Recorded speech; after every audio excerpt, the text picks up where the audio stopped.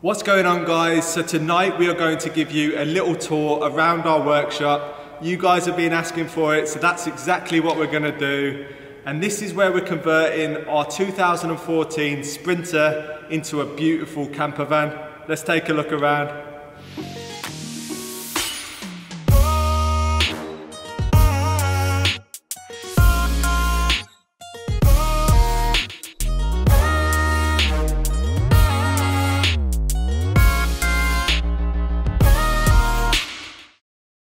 So first up, down here we have our brand new miter saw that we're super stoked with. We picked this up from Screwfix and it's been amazing.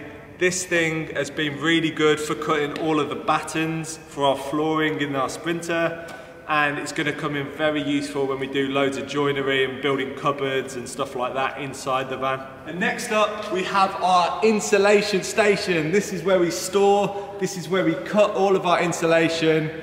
And this stuff is brilliant. As you can see, we've got quite a lot left over. We have pretty much finished our insulation process apart from the roof.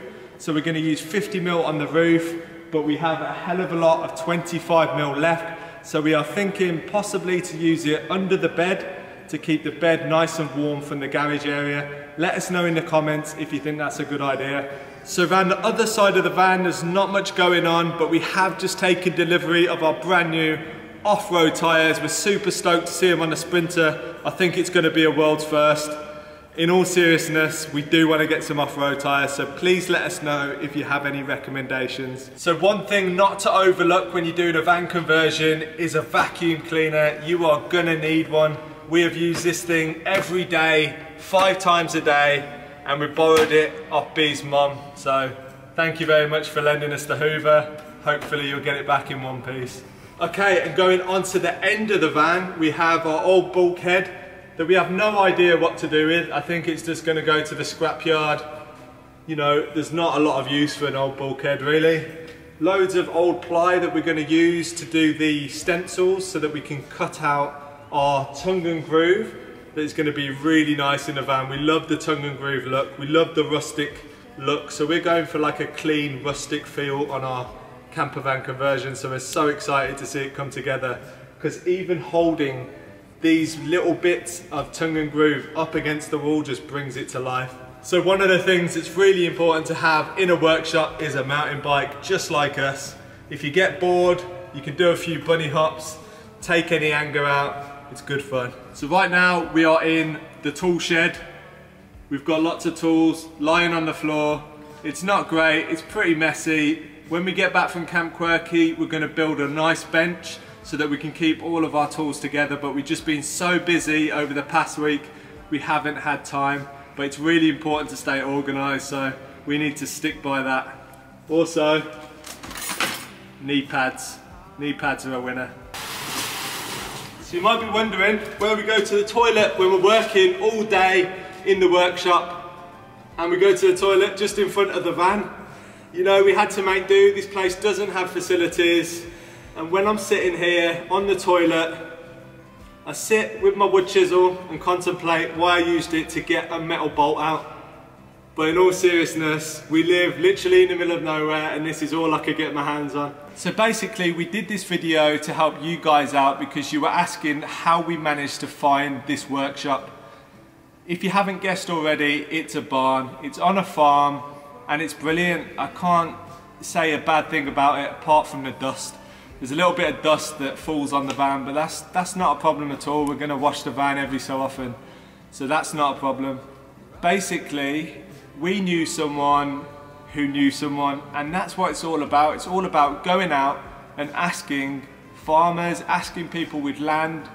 You know, you might know someone who owns a plane hangar, or you know, a farmer, a garage, anywhere that you can get out of the weather, especially in the UK, because we have managed to do what we've done so far on this build in a week, and we just wouldn't be able to achieve that if we didn't have a roof and power, you know, every day, which has been amazing. It really has. It's been a little bit toasty in here the last few days because it's been really warm, but we can't complain. We just roll the shutters up and it's a lovely breeze coming through. So my advice to you would be to get out there, go and speak to people, ask about, look online. I searched and searched and searched online. Couldn't find a whole lot until I got talking to actual people. That's the best thing. You know, someone will know something.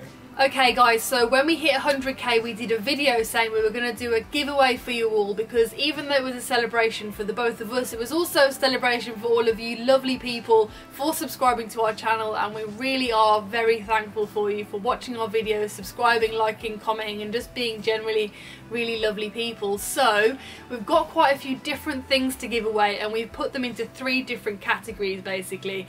We've got some really cool hiking gear for you here. We've got the Neo Air Venture mat, which is just absolutely fantastic. Me and Theo both use the Neo Air mattresses. They pack down to nothing and they're super comfy.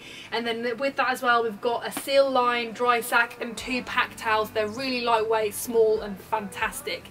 Then in the next bundle we've got an MSR Pocket Rocket stove and a really cute mug by Cali Camping, so you can make yourself a cup of tea wherever you are on the go. And finally we've got some really cool swag from the guys over at Campervan Culture. We've got a hoodie, a tow rope, stickers and some other really cool stuff, so do go and check out their channel and subscribe. They've been to some really cool places in their van.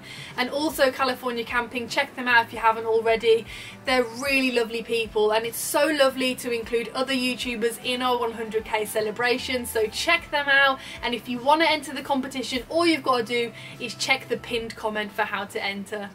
Head over to theindieprojects.com/shop and check out our new merchandise. Join us on Patreon for exclusive content and don't forget to subscribe and hit that notification button so you never miss a video.